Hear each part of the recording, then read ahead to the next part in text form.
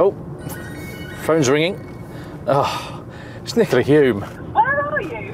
I'm currently on the Range Rover launch. Oh, nice. What, the Evoque? No, the Range Rover. Oh, yeah, the Fowler. Nice. No, the Range Rover. Oh, the Sport. Sorry, yeah, no, it's the Sport. Yeah. No, it's the Range Rover.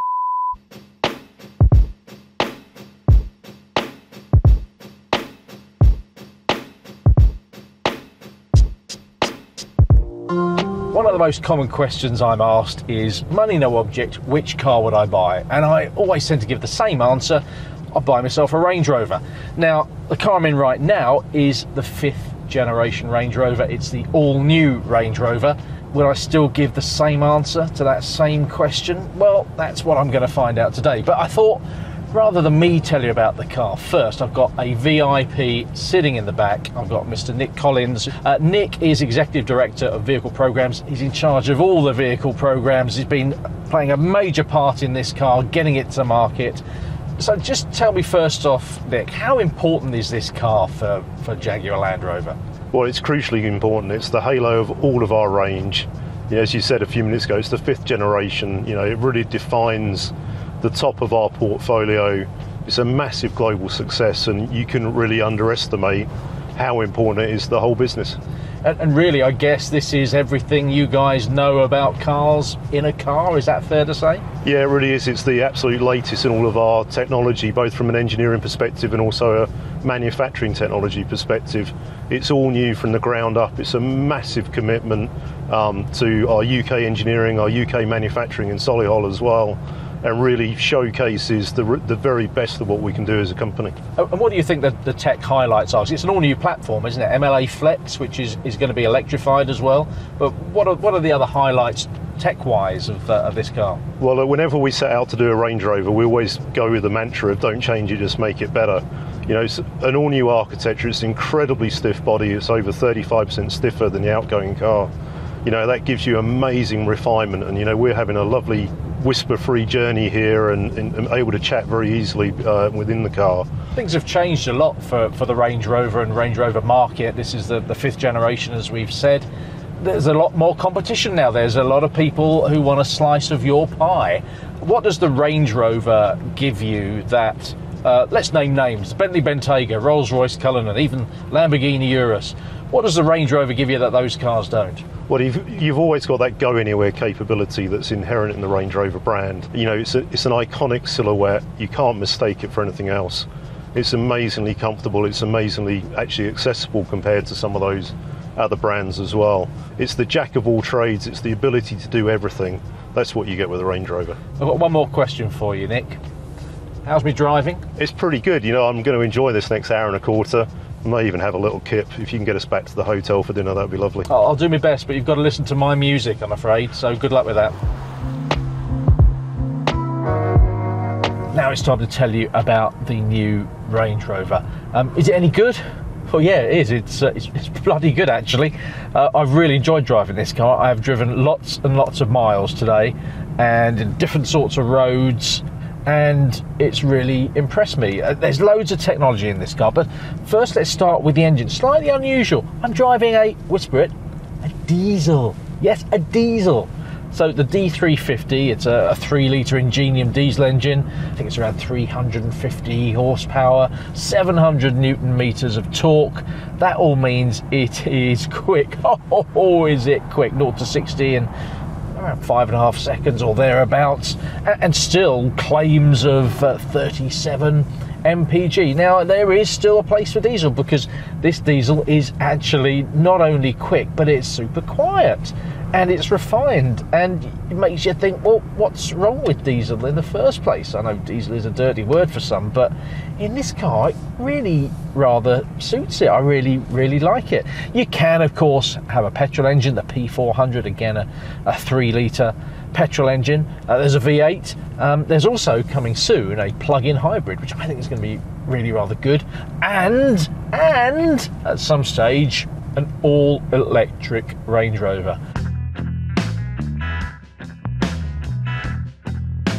This car really is absolutely loaded with technology. Now, one thing that I'm going to mention here, which you don't think you're going to notice, but you really do, is four-wheel steering. Now, driving down this sort of road, then, you know, you're not going to really notice it that much, but it just kind of gives the Range Rover a poise that the Range Rover has never ever had. Yes, if you're in a car park, it means the car is more manoeuvrable. Apparently it's got the same turning circle as a Mini Cooper, about 11 meters, but just going into corners, you know, you can put the car on the apex of the corner. It's not a sports car, I'm talking about apexes. It's not a sports car, but it's enjoyable, and it just makes it slightly easier and more relaxing to drive, and that's what this car is all about, being relaxed. And these seats are also clad in PU, don't call it polyurethane, PU and Kvadrat, so this is vegan friendly, it's sustainable, it's warm, you can cool the seats and everything else, but it just does feel premium. So that is something that's impressed me. As well as all the twisty stuff on PCH in Northern California up here and on the highways and freeways, yes, we are off-road, and as you'd expect, the Range Rover just takes everything in its stride. The technology plays a big part here. You've got terrain response system here, which you can just leave in automatic, and frankly the car will probably look after itself, but there's so much tech here. It really is very, very clever, and I'm going to take you on a weird analogy here. You know what it's like when you go on holiday and you think, I'm going to go pony trekking. I've never been on a horse before, but I'm going to go pony trekking. And the ponies just kind of do it for you. You just sit there and let the ponies do the work, and you think, yeah, I'm a pretty cool horseman.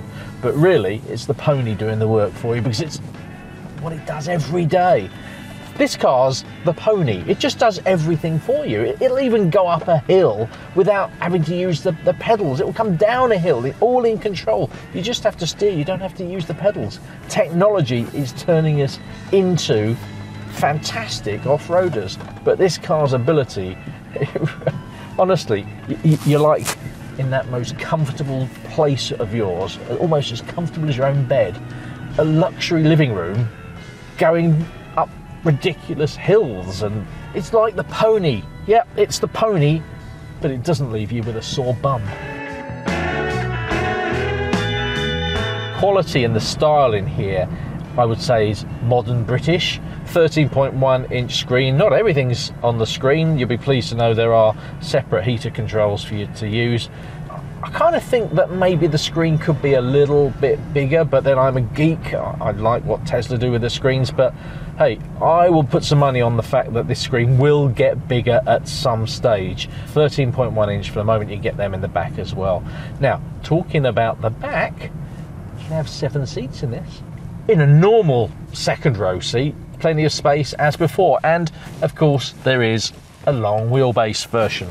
There's the SV version as well by Special Vehicle Operations, the really luxury version.